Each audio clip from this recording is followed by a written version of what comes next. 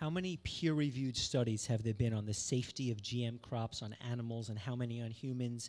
How is the quality of studies that have been done?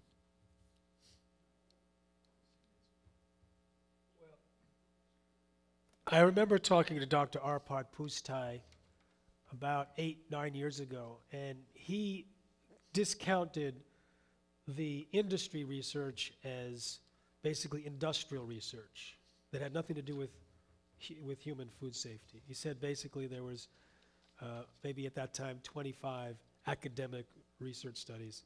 The industry puts out a list of 1,700 here, and that's been looked at by scientists like Judy Carman and others that basically eliminate almost all of them as entirely irrelevant. You know, the size of the breast of the chicken has nothing to do with human health.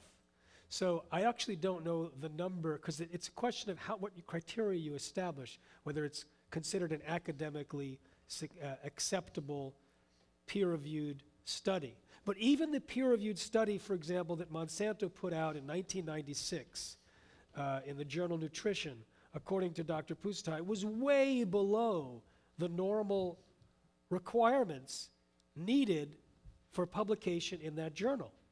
And they didn't do some basic stuff. It left out a lot of information, in fact, that was discovered later showing vast differences that they had denied.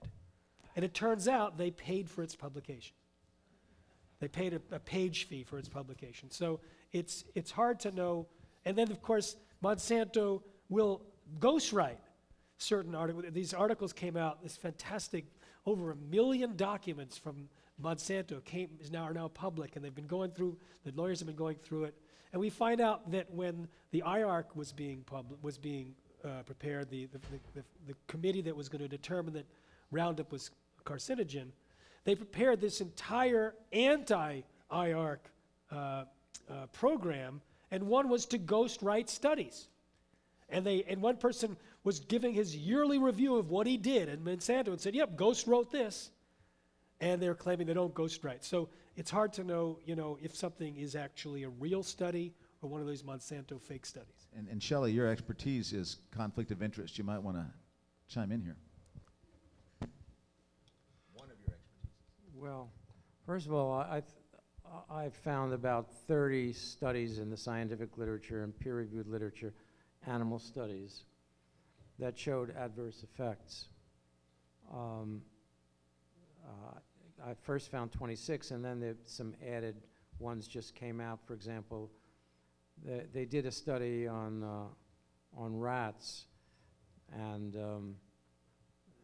they found that in their study of the rats that were fed the GMO, that they had abnormalities in the gut of the rat,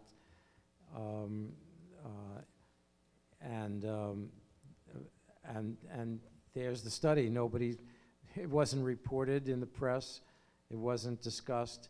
Nobody made any mention of it. That's because it didn't appear in one of the 6 leading medical journals in the country. Usually, if you want to get press, you put it into the New England Journal of Medicine or whatever. There's no human studies. We're all part of the human study, but nobody is there's no human studies in peer-reviewed literature. They'd have to take human beings and give them GMOs, and I don't know.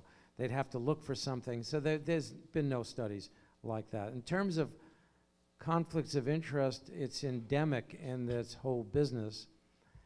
Fortunately, a number of the respected journals require the scientists to declare their conflicts of interest. So whenever I see a study, I always look for that declaration, and when I find out it's funded by Monsanto or any of the other companies, I really disregard it because I don't trust any of those studies. So that's something to look for whenever you hear about a study. If it's in a journal that requires disclosure, then they're supposed to tell you where their money is coming from.